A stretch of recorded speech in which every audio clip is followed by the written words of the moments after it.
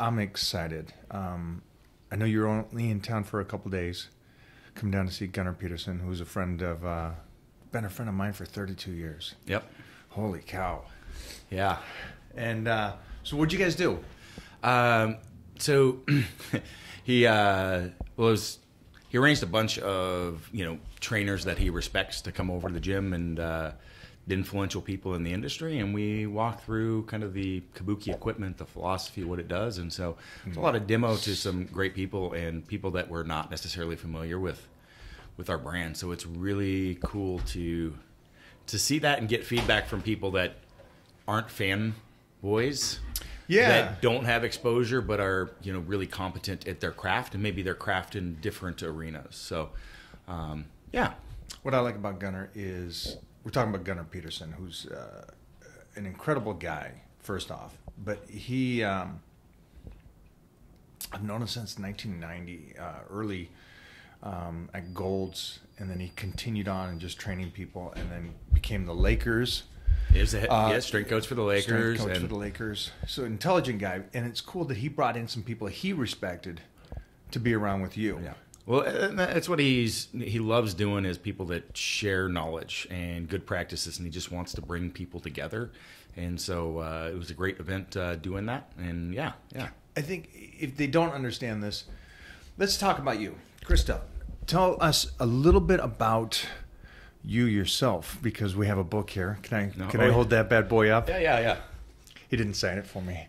He signed it to Mona, not me.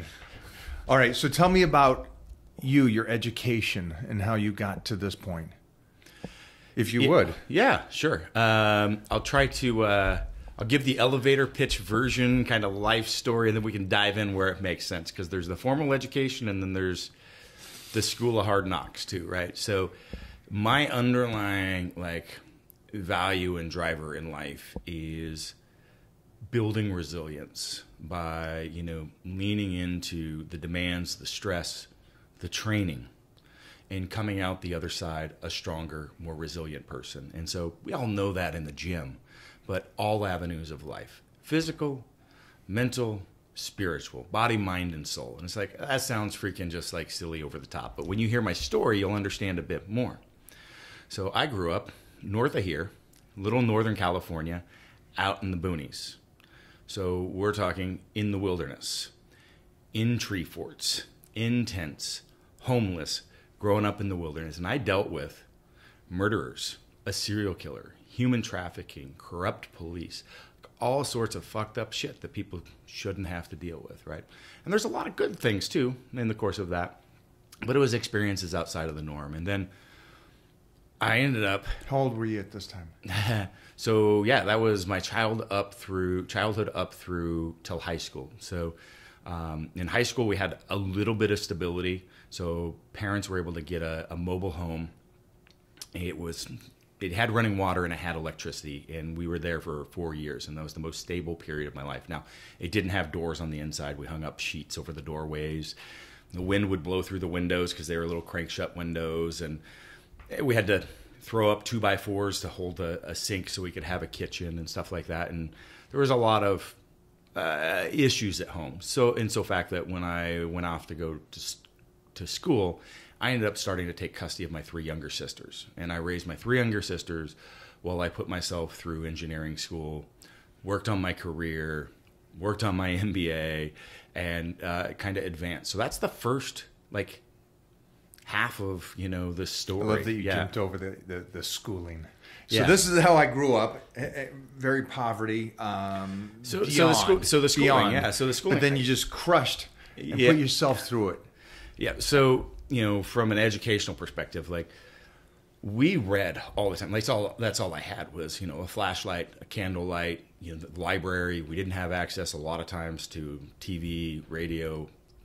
Periods we did, a lot of periods we didn't. So it was just back and forth. So the library reading was my friend, my home. And the physical nature of things was hiking the mountains, splitting wood. I started working really early, doing everything that I could to earn a few extra bucks. And then in high school, I put that lawn mowing money to use in junior high, actually. And that's when I started training. I bought a bunch of those cement weights with hollow bars, and I had it out back, and I would be training on the, behind the mobile home. And in school, I did really well too. So I was like this mix. I felt like I needed to really push on the athletic side because I was also I was the nerd. I was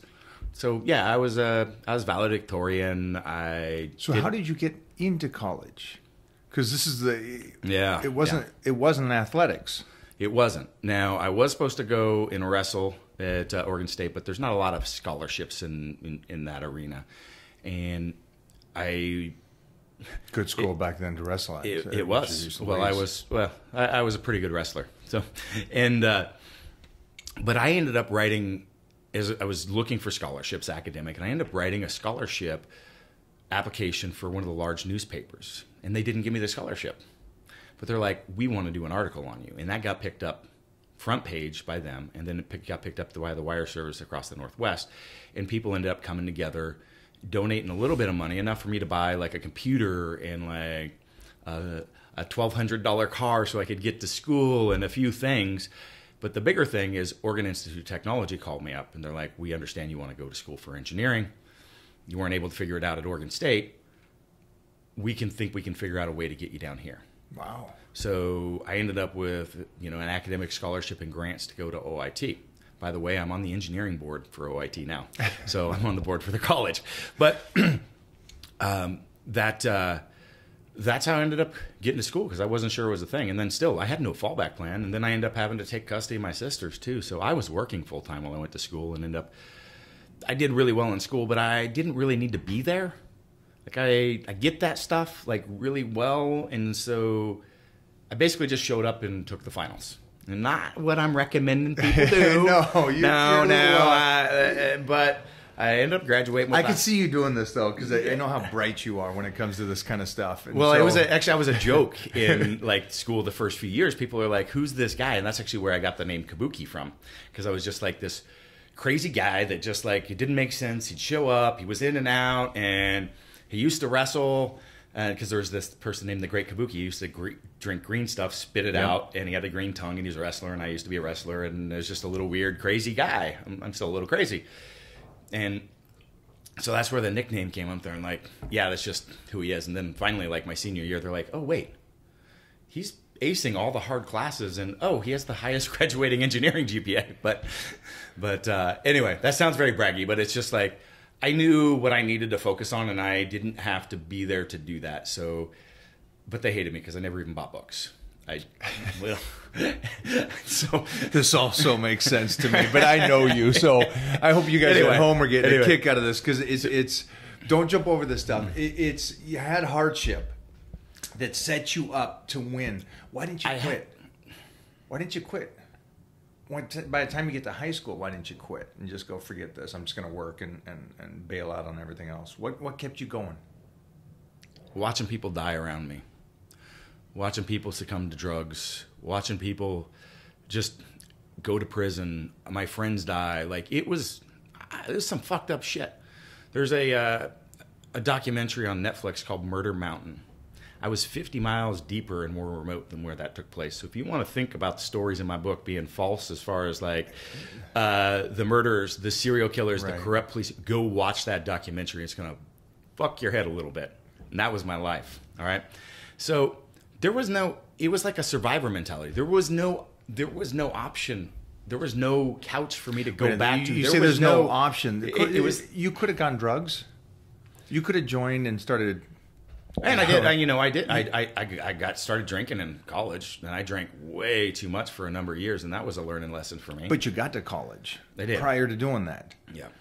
So I'm just trying to get them to get something of this battle that you went through. It's like, you grew up in such it's like Mona's growing up in a communist country. It's like, if you put yourself in a position, it's like the burning the bridge mentality. Like, if there's nothing else for you to do but to succeed, it forces you to do that. Or, your choice is to succumb. And the other aspect is the resilience. Like, I didn't just get there. Like, it was a lifetime of building to that level, to that point, like overcoming, and it continued to grow from there. So we're going to talk about the future from there, but it's just like your workouts. Everybody has a different baseline level of resilience, recovery capacity. One person's going to be able to walk into the gym, maybe their first time squatting, and hit 225 for like 10 reps. They're an outlier, right? But most people are going to have to build to that. But everyone over time, if you add a little bit and you layer a little bit more and you layer a little bit more, you can take on more. So this is you as a kid taking on more and being able to handle and go, hey, I'm not going to go this route. I'm going to get myself out of here. I'm going to go to college. I'm going to do something. And I knew where I wanted to be in life, and it was so far out there, but I focused on, like, what could I do right now? What can I do today? What's one step? Just like if I looked, I want to be Mike O'Hearn someday, right? That's going to seem like an impossible task. But what can you do? Well, I can eat right today. I can get into the gym today. I can make time for that. I can make sure that I'm not going to, just sit on the couch and I'm just going to order some pizzas. I'll start tomorrow. Like, you've got to focus on, are you going to see the reward tomorrow? Going, did I hit the gym? Did I ate well yesterday? No, you're not. And you're not going to see it a week from now. And you're not going to see it a month from now. You may see in hints. But guess what? You're going to look back 3 years and you're going to like, holy shit, where am I at now? I'm going to look at Jeff over here behind the camera. I haven't seen him for a couple years and be like, Jesus, look at this guy, right? and so Jeff's huge now. You guys know this. So, but that's the point. You're going to turn around one day and look back 10 years later and go, holy crap, that's how far I came. So there's a couple lessons here. One is about layering and building resilience over time. The second one is understanding and focusing on this long-term thing, but shutting that down and going, that's my goal. That's my North Star, and I'm going to work and make sure I'm taking the steps there, but focus today. Because it's going to be overwhelming if I look every day and go, I'm not there. It's going to be depressing. I'm not there yet. I'm still not Mike O'Hearn. I'm still trying to be Mike O'Hearn, and I'm just not there. But, Well, you jump forward, you graduate, you crush school, you leave there, and you start working full-time and helping raise the family. Yeah. So this is a point I'm moving forward in my career, and it was a learning experience, and this is like college, me like getting to socially like spend more time with people, and that's actually where the alcohol came in. It like opened me up because I didn't have a lot of acclimation to normal, and like reduced some of my anxiety and fears, and then I drank too much and realized you need to stop that, and then I started realizing I can connect with people, I can be authentic, and I ended up being very successful, not just in the books, but in being able to work with people and motivate people. And so I was in the industry side of things, but I quickly started advancing to where I was at an executive level. And the next thing you know, I'm like the guy that they're reaching out to come in and turn around companies or get them fixed and prepped for sale, or growing them from a regional to an international presence. And that's what I did for like 15 years. So I was in this realm. And by the way, I mentioned I started lifting when I was 11 or 12 with the concrete weights. So I was lifting the whole time too. Yeah, I was lifting weights the whole time. I missed the side story. And then so I'm chasing this crazy career. Was the lifting, jump back for a second, was the lifting because of the family, where you lived, possibility of wrestling, fights, survival? It started with just me and my not feeling that I fit in, the feeling of not being enough, honestly. And so I started lifting for those reasons. And that is, I lived in a world where I was an underclass citizen. People looked down at you no matter where you went because of your dirty clothes, your whatever, right? Mm-hmm. And so it was to be better. It was to be better, to present myself better, to be, more of a presence. And that's how it started. And when I started, it started having a profound effect on my self-esteem, my confidence, the way I felt, just like this is my thing, right? And so, I had my Arnold's Encyclopedia of Bodybuilding. I had Bill Pearl's book, because there wasn't forums back there or internet or any of that stuff, right?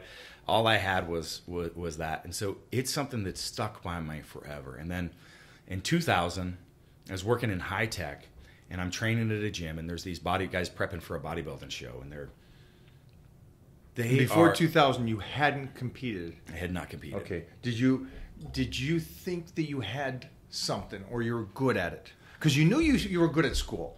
That was a given. I was strong. I was strong, and I knew I was strong. I was always a very physical person. But your strength I wrestled, level like in wrestling, I wasn't the best technical person. You're just so strong. But I knew 3 moves: stand up, shoot, and how to stop somebody from shooting on me. Right. And I made it all the way through districts and all the way to the state final match without having a single offensive point scored against me. Okay. That's the only thing. The 3 what things weight I class did you wrestle? 172. Okay. Right. And there was no one at any level that was stronger than me. Like, if I put my hand on you, I could control you. I could own you. I knew I was strong. Right. I wasn't the strongest. I wasn't national level or whatever, but pretty strong level and a regional presence. I knew that. And so in 2000, I'm training, I'm working in high tech, and there's these 2 guys prepping for a bodybuilding show. And they look better than me. They're bigger, they're leaner, but I ran circles around them in the gym every day. I was stronger, I did more work, and I'm like, you know what? I'm going to sign up for a bench press competition. They're doing a bodybuilding competition. I need to do one just to say I've done one and just kind of move on. But training was just an integral part of my life. Like, at this point, it's 2000. I've been training for 12 years by this point in time. Like, it is definitely just a part of my life and is going to be part of my life, right? And so I find a bench press competition, find out it's a bench press and deadlift competition, and I'm like, I better learn how to deadlift. So I walk into this competition a few weeks later. I bench 440. I think I went in at 198. I cut weight down from 220. Bench 440 and deadlifted 523. Just like, boom. I just learned what a deadlift was. I don't know. A couple months later, I deadlifted like 650. Just a horrible technique. It was sometime in that first year. So this is in 2000. But that first meet, I was like, this is something that's going to be with me for the rest of my life. So you knew right then. I knew right then. So by 2003, the commercial gym space just wasn't working for me. It wasn't bodybuilding. It was powerlifting. It was, yeah. Okay. For them at home, how did you make that decision? Because you were just so good at it? Yes. So I decided to do it because clearly I saw that I was not as good as building mass by watching these bodybuilders prep, knowing that I was stronger and could do more work. So I would focus on where my skills were, which is on the strength side in comparison. So that was clearly like where my genetic predisposition was towards. And so I'm like, I'm going to go that direction. Because before that, I'd always thought, well, I'll do bodybuilding someday. Right. Because I had art, like that's what all the media, I had all the 1970s, bodybuilding era stuff in education. And it's like bodybuilding. And then I saw it in reality in front of me. And I'm like, oh no, I'm supposed to be the guy over here that I never even knew about as a sport. I researched and found it on the internet. I'm like, oh, this is a thing. I'm going to sign up to that. 2000, so that was like, I think 3-4 years after Facebook and all that. Yeah, so, yeah. I didn't even have any of that stuff then. Anyway. Right? Yeah. You're talking to me, kid. I know. So, and then I did the meet, and I was like, oh my God, this is fun. It just felt right. And I'm like, okay, this is what I'm going to do. So between 2003 to 2005, I ended up building my own home gym, starting to have people train with me. And I did that on the side. And then in 2008, I had like 20 people coming to my house and training, and I had a full like gym in my garage. And my wife at the time said, "That's got to go. I've had enough." Oh, okay. And I'm like, all right. So I opened my first my gym, 4,000 square feet, right next to the smoke shop, right across the street from the very ghetto strip joint, because it's just a cheap tiles falling down on the ceiling, wires hanging out of lights. Didn't care because we're just here to lift some weights. Right. Filled it up with equipment. And by the way, I built most of the equipment, or refined it. I was buy used stuff, fix it because it just wasn't right. I also had because then I turned my garage. I got to stop you for a second because at this point, and this is what I love about powerlifters. And if you guys don't know this at home, is a majority of powerlifters, really good ones too, have an engineering or in some sense that degree or studied of. Yeah, it's really interesting. There is a lot of people in that field because you end up like study and project management and planning and stuff like this really ties into that. And I'm just a tinkerer. I was an engineer, and my hobby was fabricating in design. right? So it was natural. And I ended up building my own full machine shop in my garage. See, I love that. And I'm just a perfectionist. I'm like, it's got to be right. So end up opening a commercial gym. At the time, I'm running an aerospace company. I'm doing a turnaround on this aerospace company. Got a commercial gym on the side, and I'm training. Oh, yeah, I was ranked number 1 in the world by this point in time. Which took 8 years? Yeah. To get from ground zero, first one, to and then I was number ranked, one guy. And I was ranked number 1 for the next 8 years in either the deadlift, the squat, or the total. See, and what I love about that is you're not a one-hit wonder. And I think the guys I'm still acquaintance today is the 80s and 90s guys that were never a one-hit wonder. They could stay in it for a longer period of time than everybody else. And I don't know what that is, and I'm going to try to find out from you today what that is. And how did you accomplish that? Obviously, you were the best the first year. How did you continue to be the champion? Well, there's a reason I built my own facility, and I talked about building my own equipment. I knew that, again, I'm thinking about these lofty, way over the top goals. Like, I could see, I wasn't going to tell anybody at the time what I thought I could accomplish. But I set it out there, and it was big and far out there. And to accomplish what I had in mind, I'm like, I know I need 3 things. 3 things. I need the right methodology. I need the right tools. And I need the right environment. And that's the environment and the culture of the people around me, as well as internal in my head. And I'm going to have to create that to do that, to be that. So I'm going to build a facility and draw these people in and create that environment. I'm going to learn and teach myself the best methods. And that's actually around the time I started doing, so I was reading a lot of articles on strength training, but I was also starting to teach myself kind of like on the physical therapy-ish type realm. And then I started advancing that around 2010. I started doing a lot of clinical continuing education on developmental kinesiology and neurology, and then becoming friends with a lot of really key figures in that side of the industry who are the ones that write a lot of the textbooks that are referred to in research or used in school. So these are people like Dr. Craig Liebenson here in LA. It's Dr. Stuart McGill, the lead spine biomechanist in the world, Dr. Kelly Starrett up in San Francisco. Like, these became like my friends and who I started talking with and lecturing with. So it gave me this lens. Give me this for a second.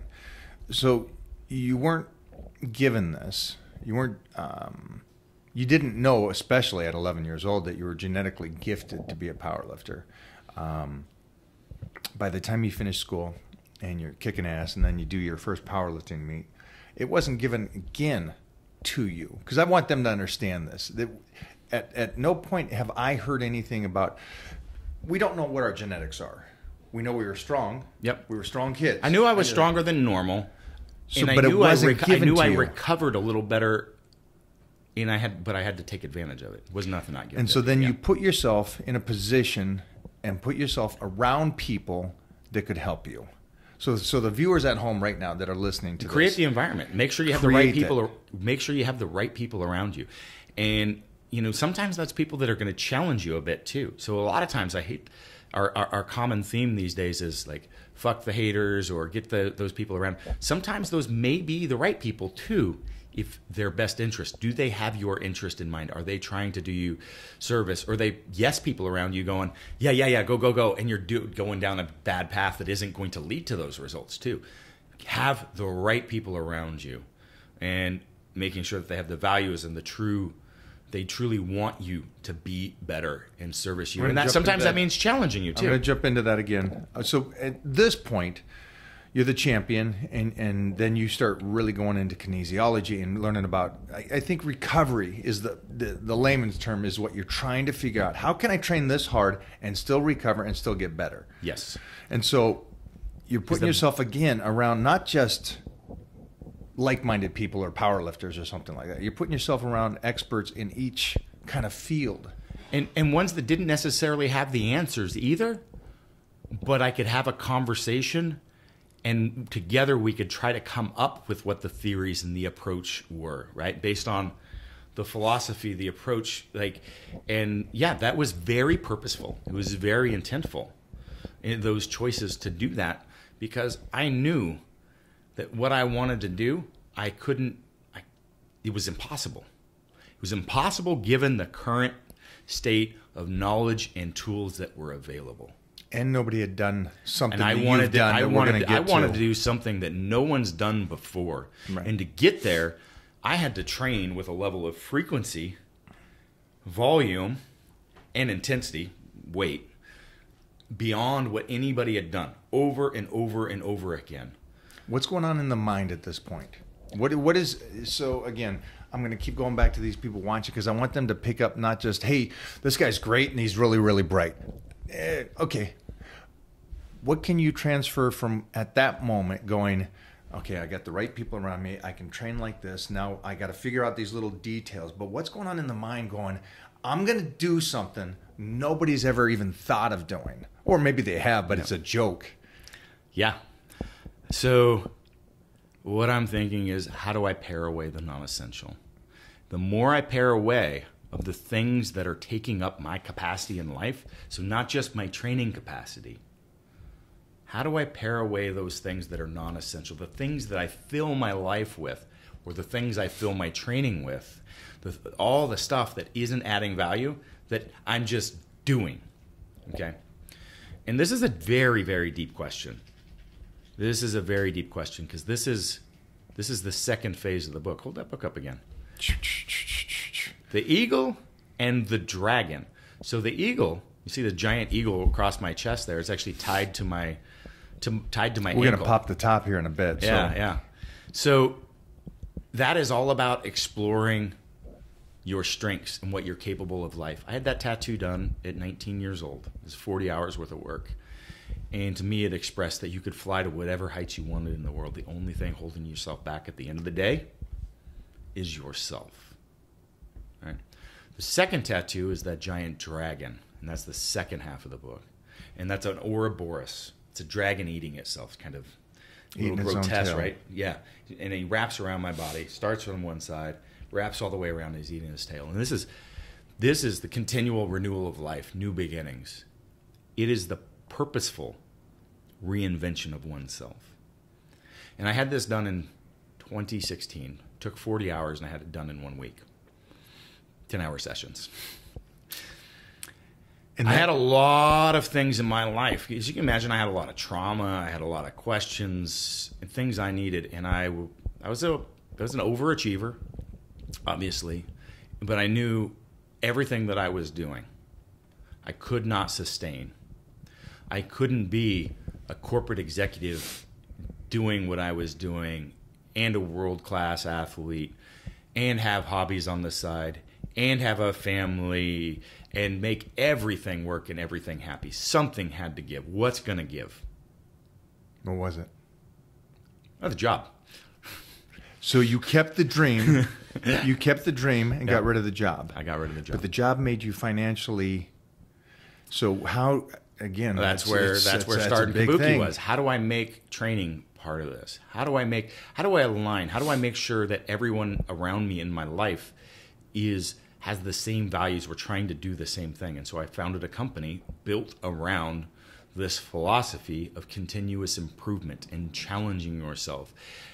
And that is the essence of Kabuki. So it's going to draw these amazing people that should be in your life or part of your life to be in your daily life that I don't have to go to hit up on the weekend or spend a Saturday playing golf with. That's my life.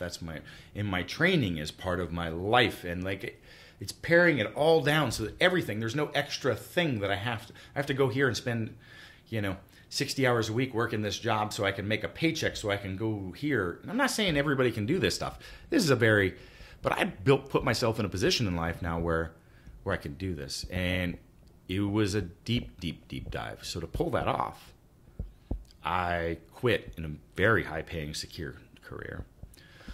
I sold my home. I sold my development property. I sold my other backup house. I leveraged my entire retirement savings for the last 20 years. I ran up all my credit cards.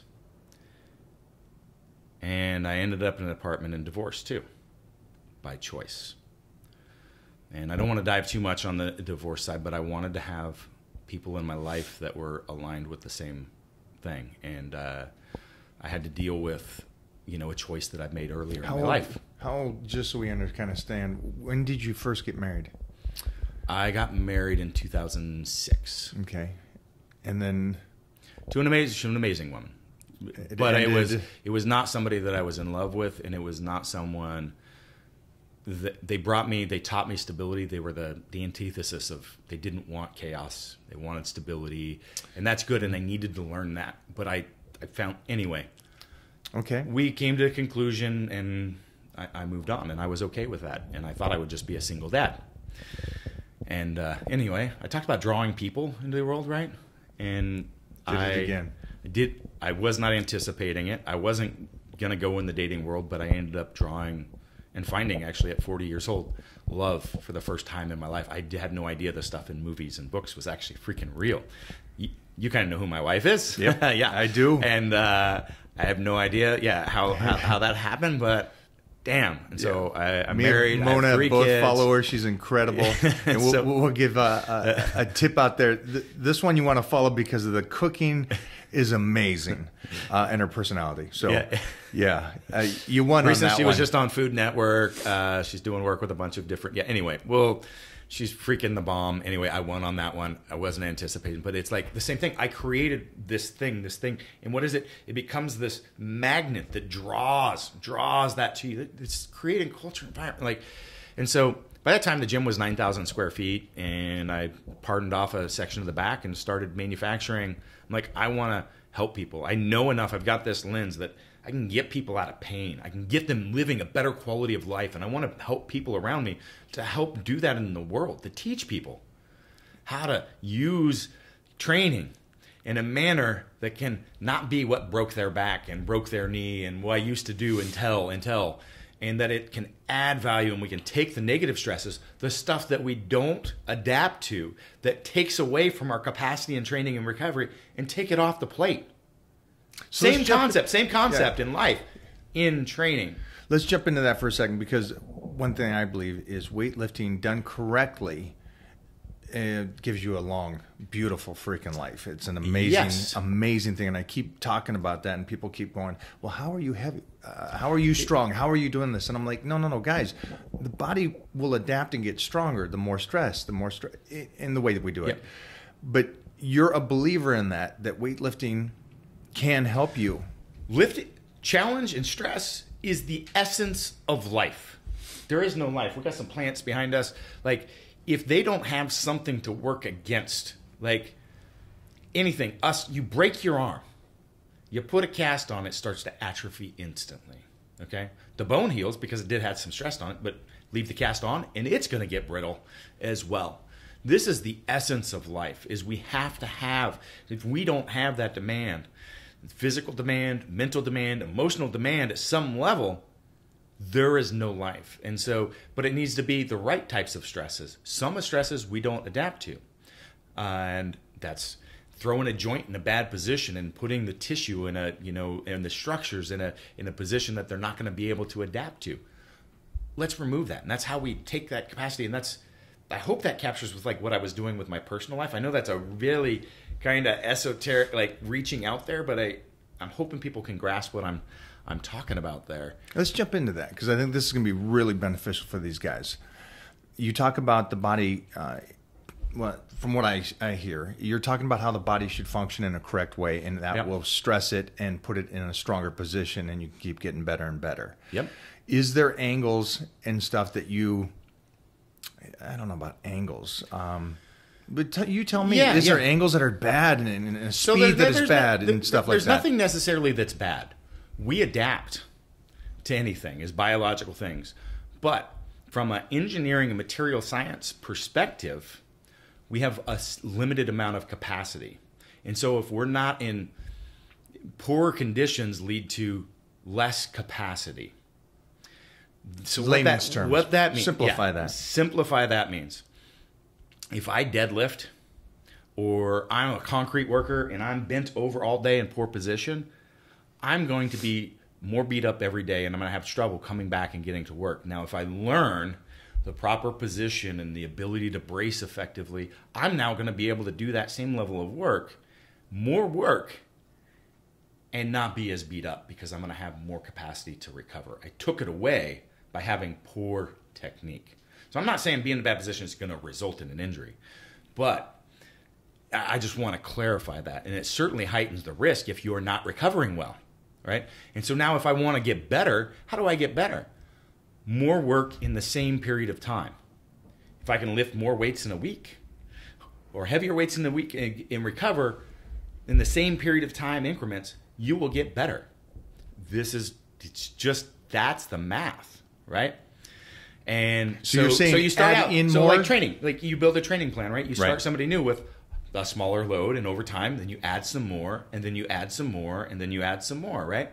So if by getting in better positions that allows me to have more capacity to do that, I can continue to do that for longer, right? Okay, so but you start out, somebody starts out 3 days a week, and then in 5-10 years, he's at 6 days a week. Where do you go from there then? Yeah. Because you're going to continue to add on at that point? So let's take a sec back though again to bad positions or other stuff, right? So the muscles themselves work the best when they have the proper what's called length tension relationship. So if I'm doing a curl, at the very limit, if I'm fully extended, I'm not as strong when I'm in the center. And same thing at the very peak, you're contracting, not quite as strong. So right there in the balance position, the bicep and the tricep are in their strongest position. So like let's take the back. If we're super arched or super bent over, we have extended or contracted fibers on either side that are trying to balance that. So everything is going to work the best the more neutral I get with a joint position. So having the shoulder cranked in a weird position is going to be, that's what's going to take away that capacity, right? It's also going to heighten that risk of injury potentially because you're not recovering as well from that. So the better we can get that stuff, and that stuff takes coaching. You're very good at this. You've got good technique, and it's evident in your training because you've been able to do it for a very long period of time without injuring yourself. It's also good load management because not adding too much over time, right? So, but some of that stuff is also because of the equipment that we use. So some of us, we try to have basic, preschool playground physics. You get a thing and you've got to put the round block in the round block and the round square block in the square hole and so on. And we try to shove everybody through the same equipment. If I take a 7-foot tall NBA player and go, let's do a back squat to full depth, many of them are going to struggle because their femur to torso links just don't allow them to do that in good position. What happens? They lose what's called this diaphragm, so at the base of your rib cage, relationship to the pelvis. And as we do that, those fibers on either side go, but also what happens is our ability to create pressure in that cavity, which is how we create the stability of the spine. The diaphragm descends down. We know it for breathing and respiration, but its secondary function is stabilization. It descends down and it creates pressure by pushing against the organs, and the organs push against the spine. They push against all the obliques, the rectus, the thoracolumbar musculature in the back. It presses on, and it creates a co-contraction between that and the pelvic floor, and it creates this perfect circular sphere of a blown-up balloon pushing out in 360 degrees. Now, if I squashed it one way, it's going to have spikes. If I squeeze it, that big balloon this way, it's going to balloon out one side. And guess what's going to happen? It's going to blow out in that direction. It's weaker there. So this is what I'm talking about for positions and other stuff. And the equipment may not, taking that 7'6" NBA player and saying a load right there at this point in your back, you should be able to do what Mike does and what Chris does, they may not be able to do. Every able-bodied human should be able to squat through a full range of motion, but not with a center of mass in that one spot, because biologically, we weren't designed with a barbell on our back. Okay? So I was, but well, no. Maybe, but but you understand what we have different lever lengths. We have different mobility restrictions. We are different humans, and we need to have equipment that adapts to that to allow the joints to get in the right position and to allow the right patterns to happen, just like what I was talking with the diaphragm and the co-contraction. I got all sciencey there, but like... They love it. there's some neurological things that happen when we do this sort of stuff. And so getting the joints in the right positions, getting them stacked, you don't need to know the science around all of the depth of what I'm covering here, but that's the concept. And so that's the design philosophy around the stuff that I was actually using training up to launching Kabuki and how I was able to push it, and what I started releasing, refining, releasing, and selling. Before I continue, because I want to talk about, I have so many friends that are handicapped, and they have built such a strong foundation in their deformed physiques. Mm-hmm. And it's an interesting thing, and we can go into this, about how your body adapts to the position it is, and it gets stronger in that position. Yep. So you got, polio or somebody's bent legs and stuff, and they're so strong, even though they're in odd positions of forcing in. So you can get stronger for anything. So that's why I'm very specific in saying something isn't necessarily going to cause you an injury, right? But what it's allowing you to do, they're not going to deadlift 1,000 pounds, right? Save that, yeah. Because I do know somebody that did deadlift 1,000 pounds, and from what I understand, it could be wrong, but they squatted 1,000 pounds. Anybody you know, something in that realm? I don't. I think that there's only one person that's done that. Yeah. Really? Yeah. And really, I would like to get him on the show. Yeah, you should. If you guys can. Make that I wonder happen. if there's one way it could even be up. Like if somebody could do that for like reps, even. Wow. Like, that would be fucking just. Like what? Like what kind of reps? Well, like 3 reps each. Really? Like just to prove, like just throw it over the top. Just like, you know what? I want to meet that person. That, whatever. You just like, no, I didn't just do it. Like, So you built up over a period of time, and I remember you doing this and going through that process to do that 1,000 and reps. What was it about your training that you understood at that point that allowed you to do that? Because you couldn't do it in 2000. Nope. So what was it? So one is like more time of developing that resilience, the ability to have the ability. But you're strong. Can't you just do one, I don't know, one powerlifting cycle of training in 10, 12 weeks and then do it? It takes time. You have to layer it.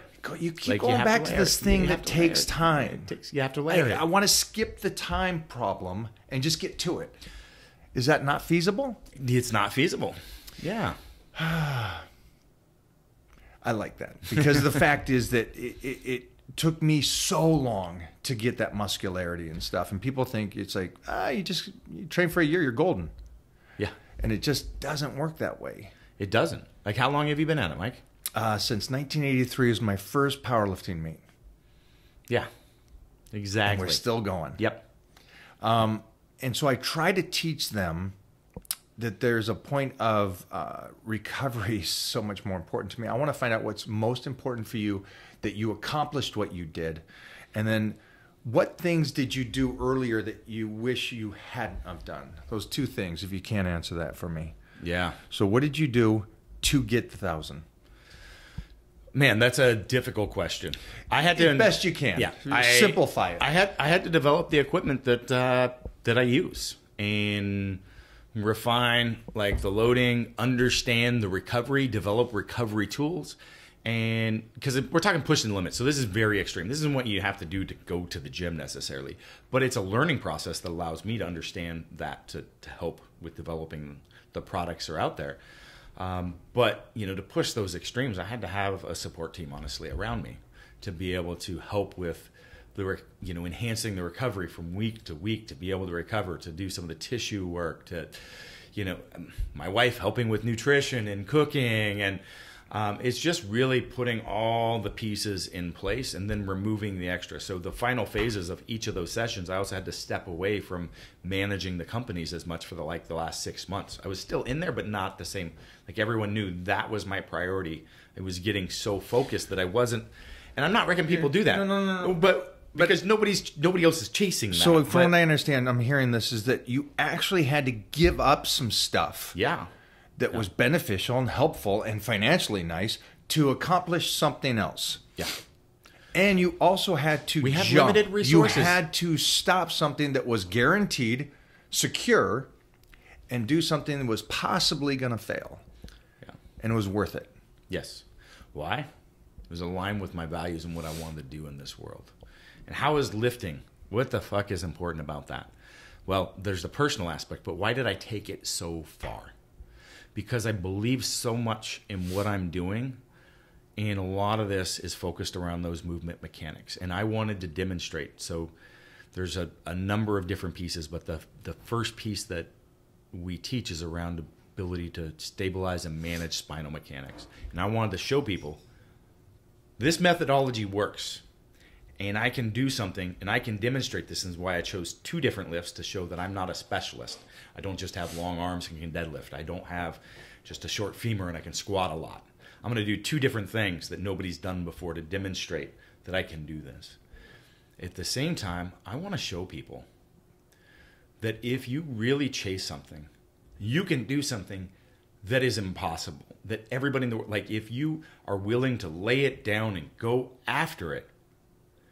So 1 was to demonstrate, 2 was to inspire, and 3 was to raise awareness around things that I believe in. So that event was paired with raising money for Alex's Lemonade Stand, which is a child cancer, and my business partner, Rudy, 73-year-old who just deadlifted 523 for his 73rd birthday, by the way.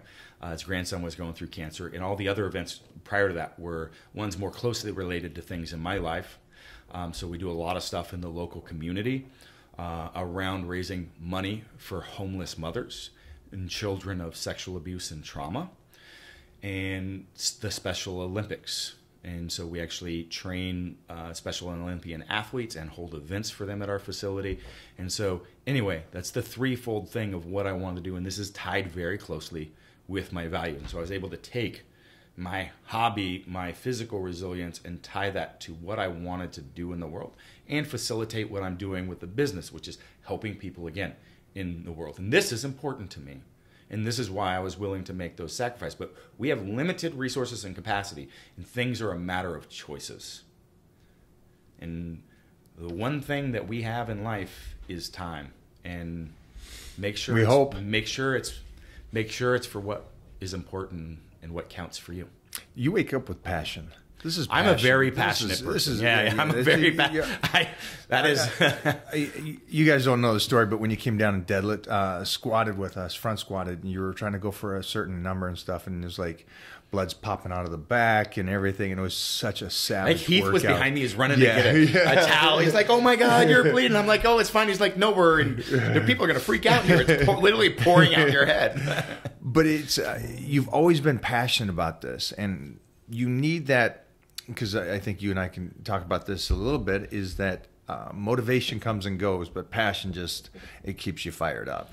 And it has to mean something to you. People want to point to motivational quotes and things on the wall, and that's short term, and you really need to, you're only going to be passionate about things that are of deep value to you. And that's what's going to last in the long term. That's what's going to last when you paint that North Star on the wall that's 10, 20 years down the road, that's going to keep you going day in and day out when you're doing those minor changes that you're not seeing on the day-to-week basis.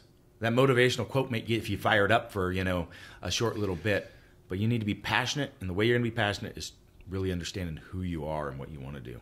That's the big one.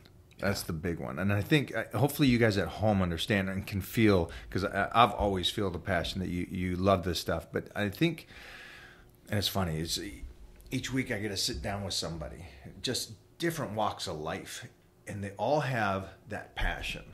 The passion that this is my dream, I want to do it, and I want to achieve it. And most of them didn't start out, well, actually everybody I've talked to started out humble beginnings. Humble beginnings. I mean, humble beginning might be a mom and dad and a kid. You didn't grow up. You grew up in such a hardship. And so I can truly appreciate that passion that you had, and that it's come to this position that we're at right now. So if you guys, main thing, the book, but I want to talk about one more thing before, because these guys now know and can follow you and ask you questions. When it comes to things that you wish you would have jumped on earlier, about health and fitness, about training, about getting stronger, what would you say to them would be something you would have got rid of or started earlier? Yeah. That's a tough one. So I Would still have nutrition be one of them? Yeah. So you know me today versus where I was in the past. Yep. And so I definitely am a lot leaner and healthier than I have. And I wouldn't say lean is healthy, right? But like there was... You're more comfortable now. I'm more comfortable now. And I definitely carried a lot of like inflammation, I guess, as a whole, bloat from some of my dietary choices when I was younger, when I was really just chasing the powerlifting side. There was years where I chased, I tried to keep my weight down for competitive reasons, and that was good. But there was a lot of years that was a challenge. And then learning the stuff that I've learned and teach now, like I have residual injuries from early in my career, and people go, well, why should I listen from you? You're the guy with bad broken elbows or whatever. And it's like, yeah, that helped because I didn't learn this stuff early on. But I can't beat myself up because I would listen to you more because of the fact that these happened and you still came back and you still accomplished. So here's the thing. I would go the other way. Look at anyone else that's done anywhere close to what I lift. They don't move around the way that I do or live the way that you can see them. They got broken backs. They got bad hips. You're already taking me to where I wanted to go. Yeah. And the fact is, actually, before I did those big squats and deadlifts, I hurt my back so bad. I had to learn to walk again. I was completely immobilized. I got to the point that I had a walker. I had to use a walker, got to the point where I could finally walk on my own, and then I had drop fit for 6 months. And a lot of people will come to a conclusion of like, I'm in pain right now, this is my life. I'm the person with a bad back, I'm this. And I want people to know, like, you can build back from this. And I did those things with no back pain. The guy that was using a walker. Like, I came back and did that.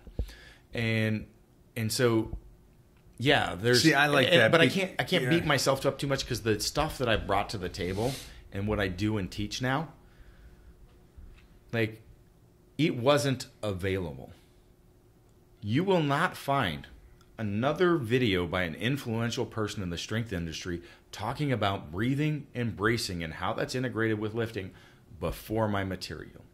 You will not find another person talking about foot and ankle complex and strengthening and positioning as it relates to strength training and longevity than the material I have produced. This sounds very egotistical, but this stuff dates back there, and I started these conversations, and I'm proud of that.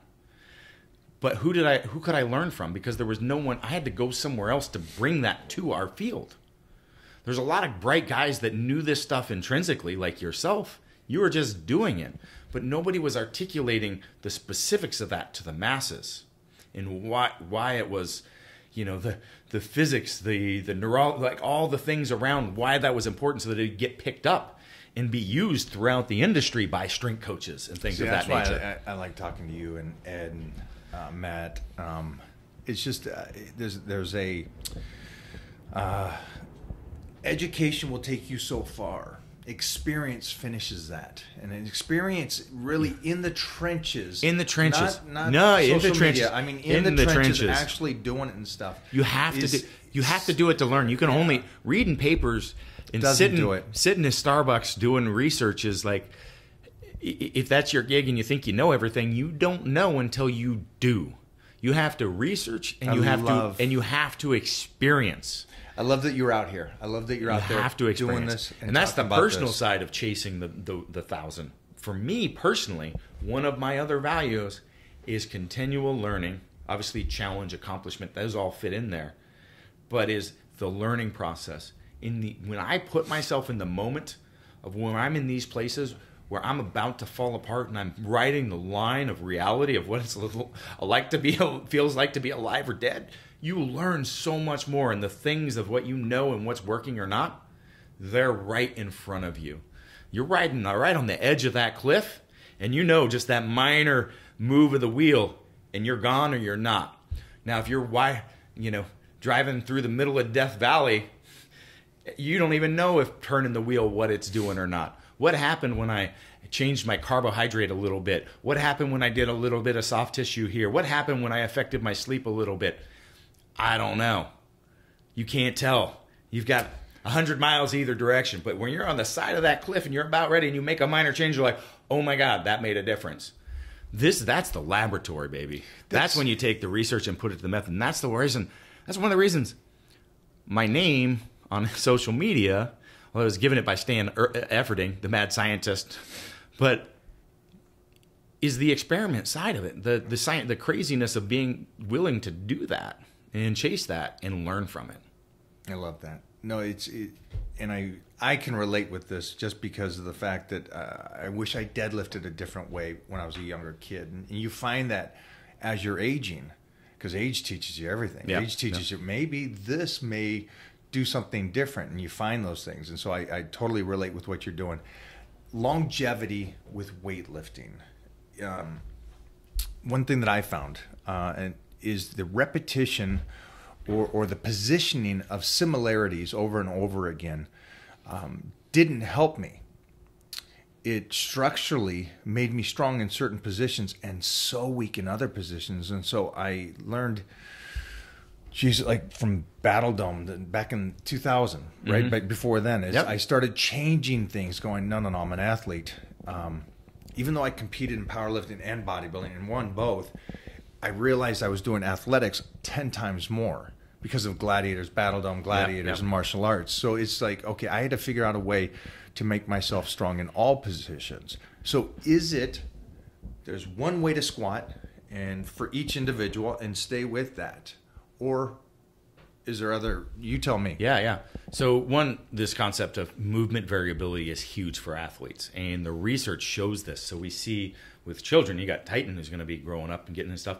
Like people that take their kids and specialize in a sport because they're like early specialization will lead to superior results, end up with more injuries and issues. And like the champions, some of the best, what they did is played a lot of different sports, even though they were great at one, right? But that led to greater performance, less injury rates. So that is a huge concept. Now, when it comes to movement, people will want to preach like squats. Your feet need to be in this position. Your toes pointed this way.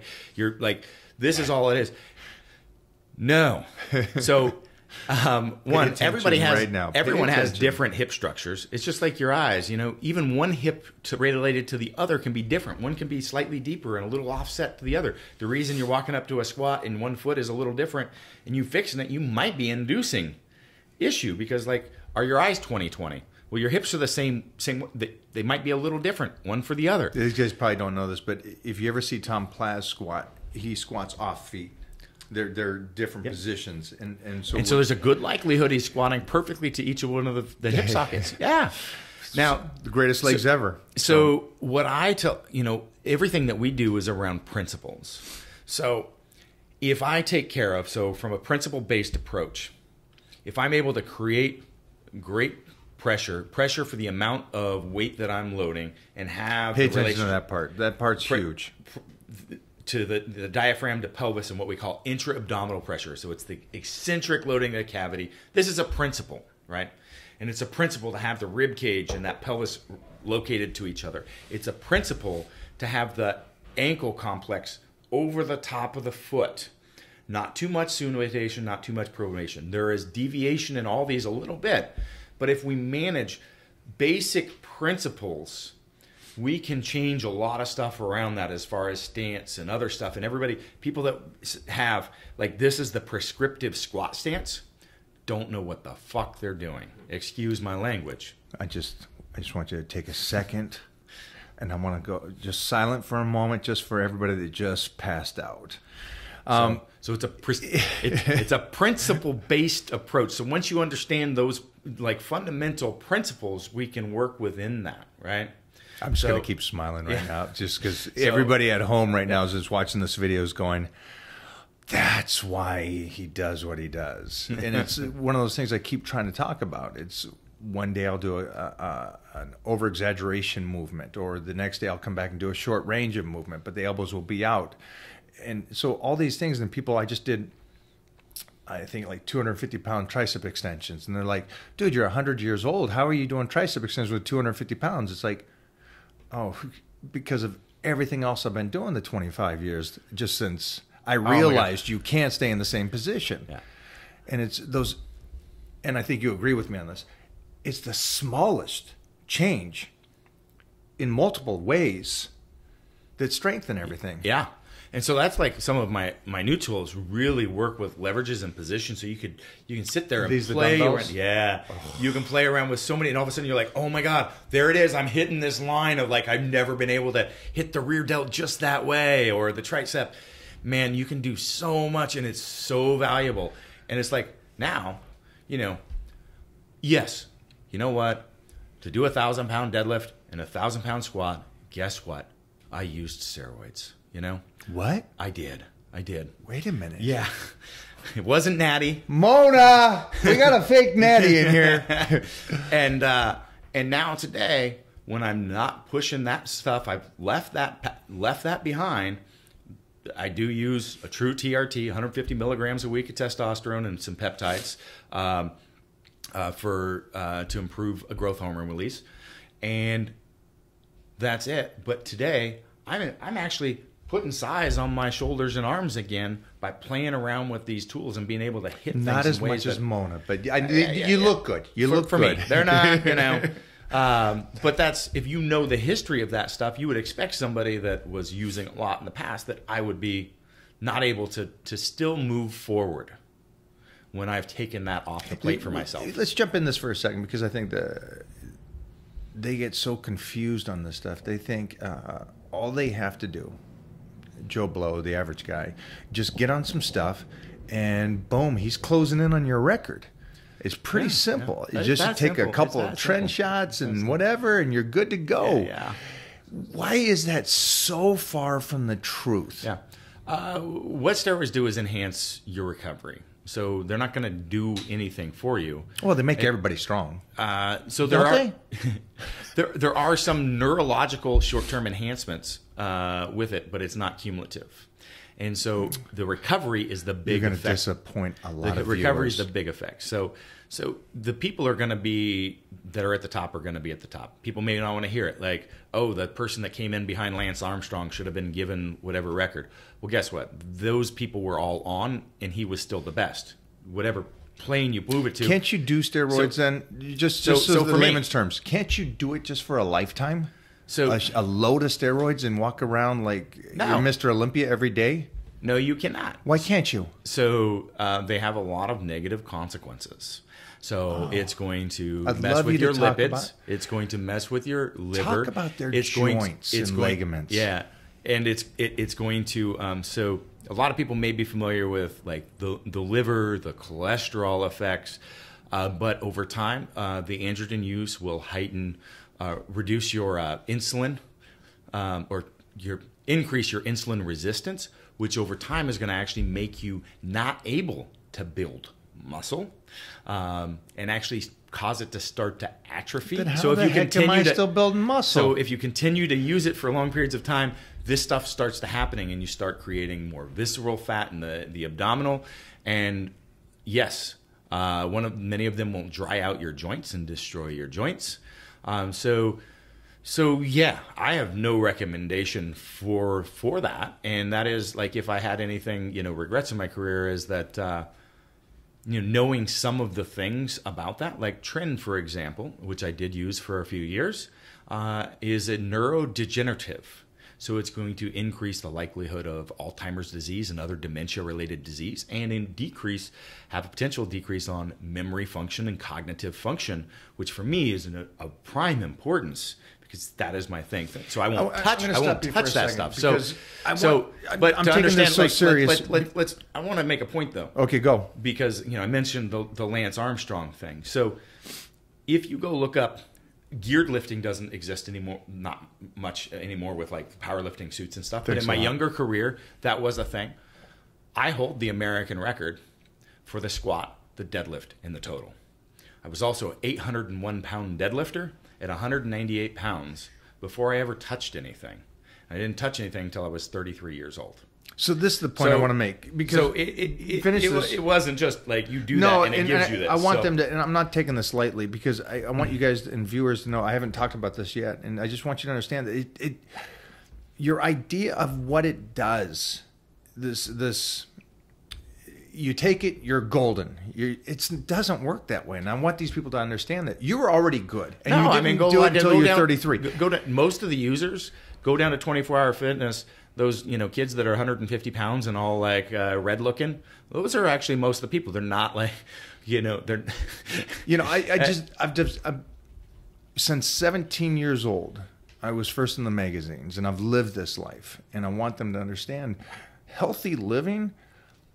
You could probably do this in a healthy way, but if you're trying to jump on it to be you or to be Mr. Olympia, my recommendation is don't. And if you decide to make that shift because maybe you're an athlete and it's paying the bills or whatever the reason, like I'm not gonna judge anybody. I used, right?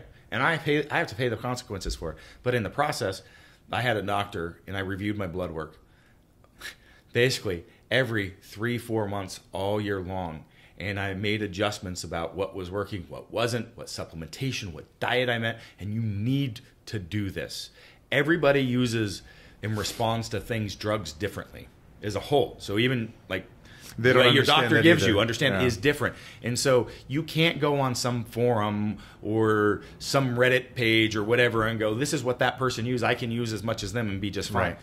It might throw you into liver failure and you die because you respond completely differently. You cannot do that. I want people to understand if you go down that path, do it with intelligence, do your research. So there's companies out there that kind of specialize in monitoring blood work. Let them find this. Let's not go into that. But let's just say, hey, for me, I want give people 10 years. Absolutely. You were 33 years old. 33. How long was I training? Since you were 11 years old.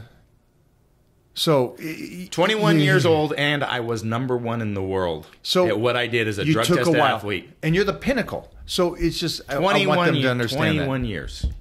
Take time, see if this is for you, see if this is what it is, and then also decide passion-wise what you get to do for a short period of time you don't get to keep.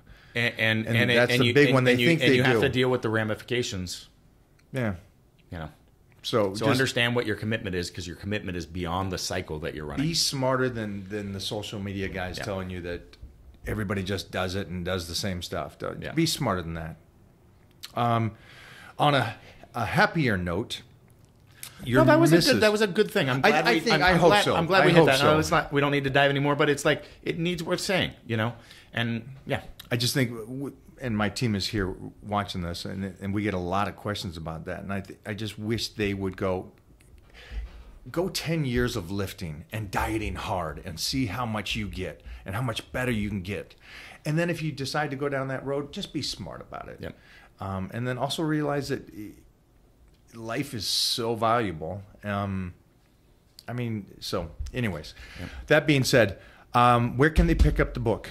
Amazon, Audible. It's on Audible as well. Actually, you know what? Go to chrisduffin.com and there's links to it on there, links to the Audible. And if you sign up for the email list on there, you get the first part of my book for free so you can figure out if you even want it or not. And you'll get exclusive discounts to all my, to Kabuki, Build Fast, Barefoot. If they want. So it's all there. It's simple. Links training. to social media is there. Links to Kabuki, which is where we house our education and coaching. So Kabuki Strength, or you can go there directly if that's what if you want. But Kabuki will or chrisduffin.com will kind of direct you to all of that. Yeah. See your doctor. Like I said, that's how I got on the journey. So I was 33. I'd actually been pressured to get on TRT for 3 years prior because I had low testosterone.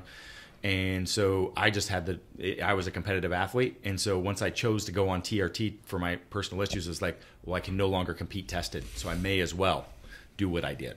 Right. And so that's how I ended up. That's how I ended up being on that journey. Because it was like, Yeah. You got so much knowledge and you got so much, what I love, and I'm going to finish this up after you are gone, but I think the understanding on how to stay healthy, how to do this right, and then the main thing is you got to have some kind of passion for this to do it and do it right. Yep. Thanks for hanging out today. Man, it was a blast. I always like hanging with you. Next time we got to train though. Yes, we do. Well, we're doing curls after this. You threw this. No, we're doing curls. You're doing curls with Mona. I want no part of this. Okay.